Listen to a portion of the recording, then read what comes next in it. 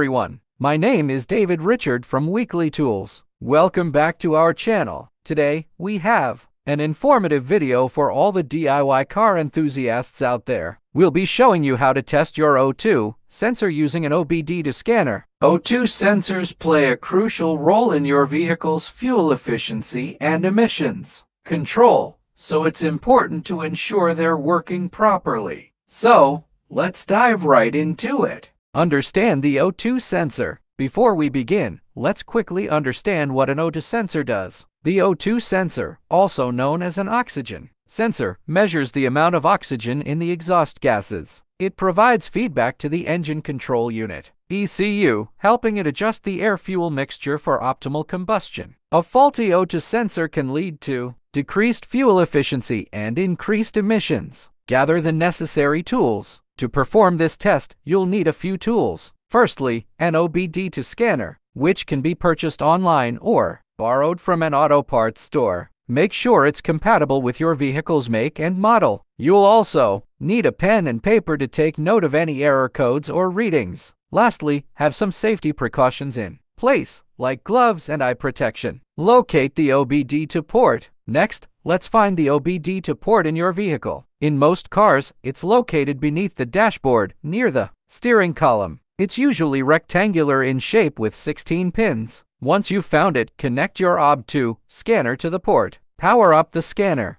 Power up your OBD2 scanner by turning the ignition key to the on position. The scanner will boot up and display a menu. Follow the on-screen instructions to navigate to the O2 sensor testing option. Start the O2 sensor test. Once you've accessed the O2 sensor testing option on your scanner, you'll have the choice to perform a variety of tests. Typically, you'll be able to test the upstream and downstream O2 sensors separately. Select the appropriate option based on your scanner's menu. Analyzing the readings. Once the test starts, your scanner will communicate with the O2 sensor and display the readings. The values should fluctuate between high and low voltages in response to changing exhaust conditions. Take note of any error codes or readings that fall outside the normal range. Interpreting the results. Now that you have the readings, it's time to interpret them. Consult your vehicle's service manual or search online for the specifications of your particular O2 sensor. Compare the readings you obtained with the recommended values. If they align, your O2 sensor is functioning correctly. Otherwise, you might need to consider replacing it. Taking action. Based on the readings and your interpretation, you can now decide on the next course of action. If your O2 sensor is faulty, it's recommended to replace it with a new one. Remember to choose a sensor compatible with your vehicle's make and model. If the readings are within the normal range, your O2 sensor is likely working fine. And there you have it, folks. Testing your O2 sensor using an OBD2 scanner is a straightforward process that can help you identify any potential issues. Remember to consult your vehicle's service manual or seek professional advice if you encounter any difficulties or need further assistance. If you found this video helpful, please give it a thumbs up and subscribe to our channel for more useful automotive content. Don't forget to hit the notification bell so you never miss an update. As always, thank you for watching and drive safely.